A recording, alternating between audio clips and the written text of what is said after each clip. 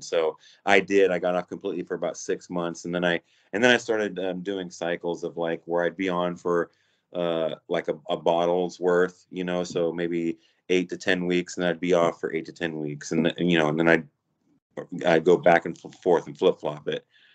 Sometimes I'm only off for 4 to 6 weeks, but I like to cycle it just for health purposes now, just to keep me going, working hard, but not for anything like competitive or anything like that.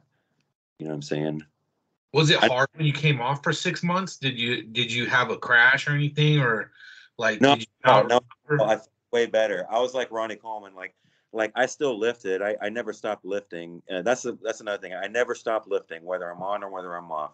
I just accept the fact that when I'm off, my numbers are a lot lower, and so I changed the way I lift. I just do like 20 rep sets. I just do rep ranges that I never did before, whether I was on or off in the past before. So then I'm just thinking to myself, oh, we're doing a whole different kind of lifting. So it's all good. You still are improving. You don't need to.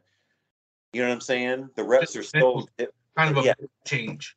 yeah. It just keeps me mentally like striving for something. So I'm still training really hard all the time. I just when I get on, I'm able to train harder. I just your body can like your muscles like they just perform better. They just you're just about 10 to 15% stronger when you get on versus when you're off.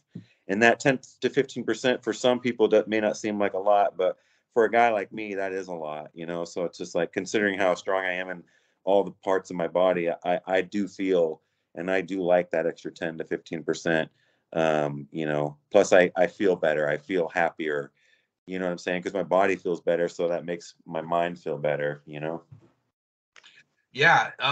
One of the things I actually wanted to ask you about, because I like it stuck out in my head when we were talking the other day, is you said that there was a period of like 10 years or something where you never ever did over 6 reps in your training.